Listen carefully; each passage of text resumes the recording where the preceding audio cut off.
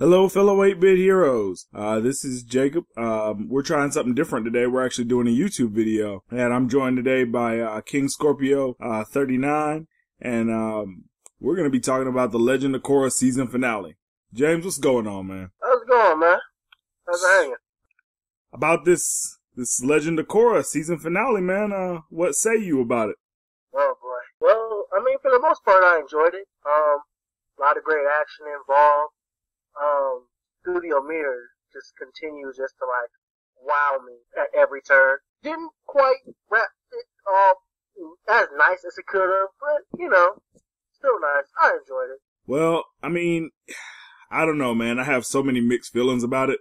I mean, this wasn't my favorite season. Season 4 just wasn't. There were a lot of things.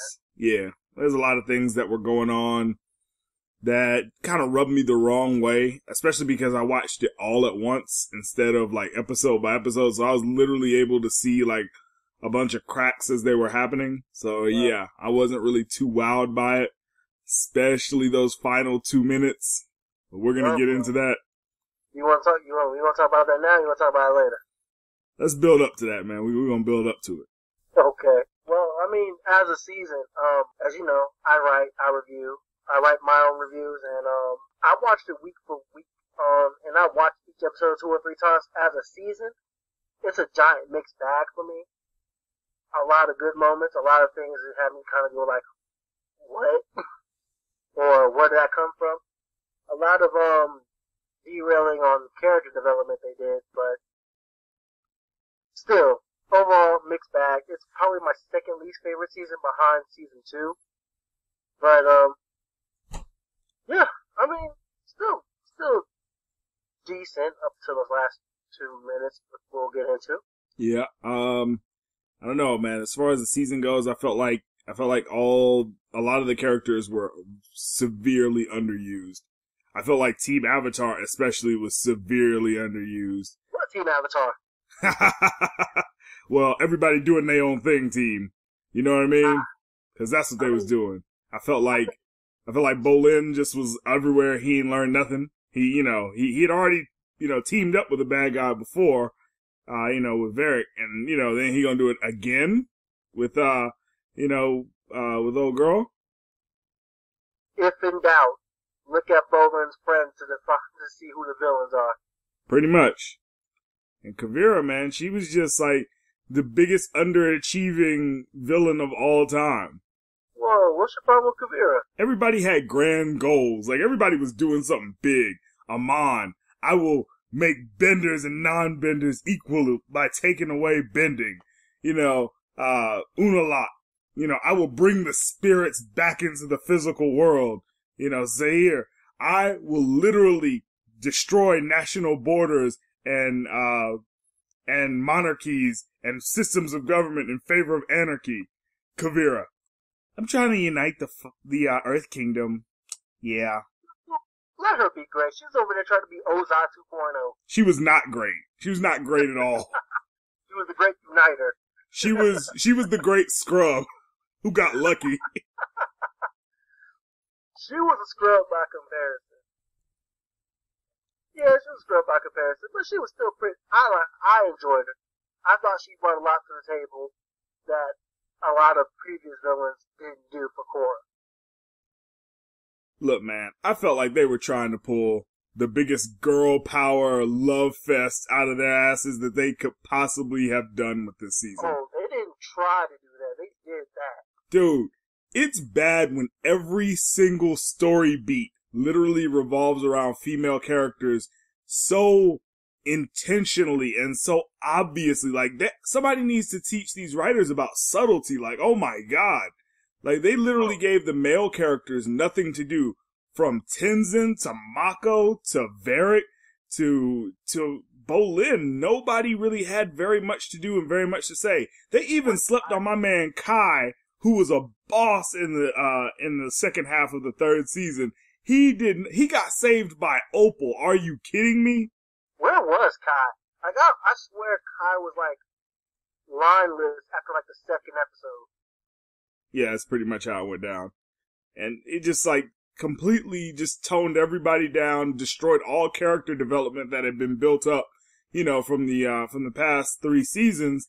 They butched up Korra. I mean, oh my God, like her character, if you like put her character model from season 3 next to her character model from season 4 together, it's like, not only is it the hair, but they define the muscles more. They really go out of their way to like really like take away any type of feminine qualities away from Korra's build. Well, I mean, they did a lot to kind of derail Korra this season, and physically, well, that was just sadly the tip of the iceberg. Wasn't it though? Wasn't it? Yeah. Man, I don't know, man. I mean, and let's not even get on the freaking Iron Giant / War of the Worlds crazy arm cannon mecha. Iron Giant / well, I don't know, World Breaker, Kamehameha, Gurren Lagann type deal. Yeah, let's not even get into how long that mecha fight was. With all platinum combined. That's how you knew that Kavira was a scrub, because they had to literally create an entire plot device surrounding her final battle because, she was definitely the most underwhelming villain in the series. It could have been worse, man. She could have merged with the spirit. Oh, man. You leave Moonlock alone. They created a whole different name for him, and he was still a scrub. Still a scrub. Unavatu. Oh, man. Anyway, focus. I enjoyed them dealing with the fake Gundam. I enjoyed it was a nice change of pace, and it was something that hadn't been done before. It definitely upped the ante in terms of scale, in terms of the battlefield and what was going on. So it was different. I enjoyed it. It was definitely drawn out. Shout out to the squash mosquito, Hirochi Sato. Oh my God. Yeah. I enjoyed it. It was different. I wish they got out of it a lot sooner. I thought that Korra and Kavira was going to battle in the city for the finale. I didn't think they were going to battle in the control room. I thought that was a little played out. Reminded me of the Green Ranger and the Power Rangers from back in the day. We doing the power in the cockpit. Siguro, that type deal. I could have done without that. I saw it once. I hear you, man. I don't know, man. It just, like I say, it just lasted so long. But, let's get to it, man. So, oh boy. So after everything wraps up and, the least, exciting fight that has ever taken place in a season finale of Avatar wrapped up, then we get this weird, awkward type of conversation between Asami and Korra in which they're talking about going on vacation, but they don't look like they're trying to go on vacation. They look like they're going on a honeymoon, and I felt like that was probably the laziest piece of storytelling I have ever seen, ever. I mean, come on, guys. You literally fell into the trap. You did the biggest egregious sin ever, and that's fabricate a relationship just to please the fans. It was egregious, man. I mean, the fact that, that this relationship had no real build-up outside of some brief innuendo at the end of season 3 and a little bit at the beginning of season 4. Other than that, Korra and Asami barely really talk to each other, and yet we're supposed to believe that this relationship is real? First of all, let me start by saying, the shippers out there get on my nerves, not just for this series, but just TV shows in general. Oh my God, you two looked at each other in the same room, you must be shipped together. Y'all get on my nerves. Alright, so, yeah. That whole relationship, Jacob, you know me for a while, I write, and that kind of deal. I usually suspend belief and kind of take myself take logic out of it when I take in another person's writing or art form and just try to see what they're trying to do, and I didn't see it. I didn't see anything romantic. I saw a deep friendship. I saw two people who were like, hey, It's that girl who's not,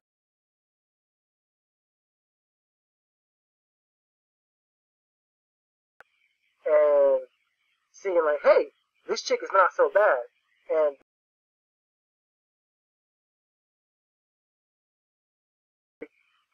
obviously, they were only together solo 2 or 3 times in the entire 13 episodes in season 4. Aside from a letters and an unwarranted argument, there was no real much of anything, and it just seemed forced. Oh yeah, and then the fact that they didn't want to commit to it. It was like, if y'all are gonna make them lesbians, which is fine, by the way. I mean, most of the people that watch Korra watch anime, myself and yourself included. You know what I'm saying? So it's not really like a, lesbian relationship is that big a deal. It's 2014. But, it was just like they refused to actually commit to it. And then on top of that, and on top of it being unearned, like they literally just, like the cynical side of me wants to say, y'all literally just made Korra the most marginalized minority box ever. Like y'all had to tick every minority box. Oh, is she a girl? Check. Is she a minority? Check. Is she a lesbian? Check. It's like, really? Y'all had to hit like the last box just to make her all the freaking minorities. That ruins the whole thing for me. Is because you're trying to force this down our throat that came out of nowhere. Like you said, no problem with it. But if you're gonna do it right. Don't cram it down our throats last second. Definitely. And it, as you said, it marginalizes the character. And that's the best thing about the show, was Korra and her development. Yeah. Which is out the window. Yeah. It's like, and it was just such a big cliche. Let's make her more butch. Let's have her symbolically cut her hair to symbolize some, some lifestyle change that she's going to make later on in the series. Let's make this weird rape allegory with the ending of season 3, where it's supposed to be. Yeah. I was going to say that. Yeah, it was like basically Zaire roofied her and then took advantage. You hurt me. You changed me. I can't be myself anymore because of you. Yeah, now I need to face down my attacker. It's like, God dang it, guys. I know a lot of adults watch, but this is a kid's show. Can we not do this again? I mean, we've had both of these cliches already this year. We had the sisterhood, we don't need a man to get true love's kiss from Frozen, and then we had the whole rape allegory with Maleficent. Like, this was unnecessary, and I felt like it was more so of a FU to Nickelodeon than it was, a well thought out ending to a great series. And then just a shout out to the shippers for no real reason. Oh yeah. I feel like it's a disservice as a writer to pander to that kind of crowd. I mean, you're trying to tell us a story. Don't change what you're doing for us. Oh yeah. We're gonna absorb what you're putting out. Yeah. We're here to absorb your thought process, what you're putting on paper or on a TV screen or whatever medium you're coming to us for. Oh yeah. Do you? Oh you yeah. will appreciate that. Yeah, and it's like, dude. And the fact that they didn't sullies it. Yeah, I was like, dude, we're in season 4. The fans are already here. We ain't going nowhere. So what was the point of this? I mean, they've been here for 9 years. Exactly. So, man, I mean, with all that said, like, what would you give it out of 5, man? The finale, before those last 2 minutes, 4.2. I appreciate the scale. I appreciate them going out their way to do things they ain't never done before. They didn't pull the trigger on a lot of things that an anime would, but of course it's an anime. So it kind of like, a little bit. I feel like some characters should have bit the bullet. Mako should have bit the bullet for sure. I feel like Korra should have bit the bullet too, but whatever. Yeah. So 4.2 before, afterward, 3.0.